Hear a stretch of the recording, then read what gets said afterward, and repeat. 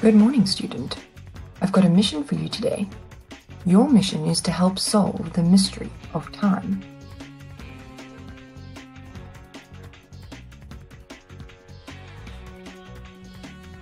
The first part of the mission is to work out the different parts of the clock.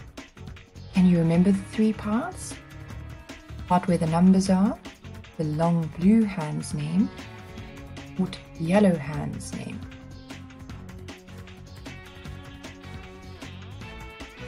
Let's see how you did. The part of the clock where the numbers are is called the face of the clock, just like we have a face. The long blue hand is called the minute hand, and the short yellow hand is called the hour hand. Well done. Right, let's move on to part 2. Remember what the time is when the long minute hand is pointing to the 12. And if so, what time is this clock showing?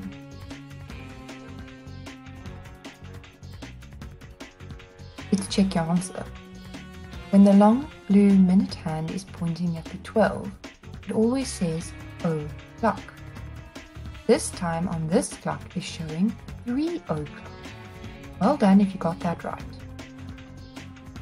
The next thing we need to remember is what the time is when the long blue hand is on the 6. Remember, it's moved halfway around the clock. What time is this clock showing? Let's see how you did. The long blue hand is on the 6, which means that it is half past because it's moved halfway around the clock. The clock is showing 8:30 because our short hour hand is between the 8 and the 9. Good job. You're doing great so far. Now we're going to have a look at something new. Let's have a closer look at the clock. We said that when it's on the 6, it is half past because it's moved halfway around the clock. If I draw a line from the 9 to the 3, I have now got 4 pieces, known as quarters. When the long hand is on the 3, it has moved a quarter of the way around the clock. We say that it is quarter past. If we look at this time, the long hand's on the 3, so we know it is quarter past, and the short hand has just passed the 10. So this time reads quarter past 10. Here's your next mission. If the long hand is on the 3 and the short hand is just past the 5, what time does it read? The long hand has moved a quarter of the way around the clock, and the short hand is just past the 5, so it will read quarter past 5. Good job. Right, you need to pass this one before we can move on. Let's see if you can do this one on your own. Have a look at where the hands are, and what does the time read? Let's see how you did.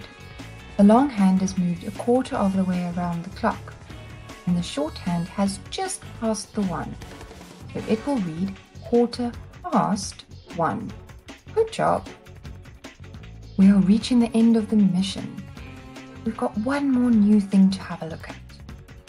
When the long hand is on the 9, it's only got a quarter of the way until it reaches the 12 again. This is what we call quarter to. When the long hand is on the 9 and it is quarter to, it tells us what the next hour is going to be. So if we have a look at these hands, the short hand is just before the 7. So it is quarter to 7. The next hour will be, here's another challenge for you. What is the time? The long hand is pointing to the 9 and the short hand is just before the 8. Let's see how you did. The long hand has a quarter of the way to go till the 12, so we know it is quarter to, and the short hand is just before the 8, so the time will read quarter to 8. Try this one on your own. Pay close attention to where the long and the short hand are pointing. What time does this clock show? The long hand has a quarter of the way until it reaches the 12, so it is quarter to, and the short hand is just before the 2, so it is quarter to 2. Well done if you got that one right.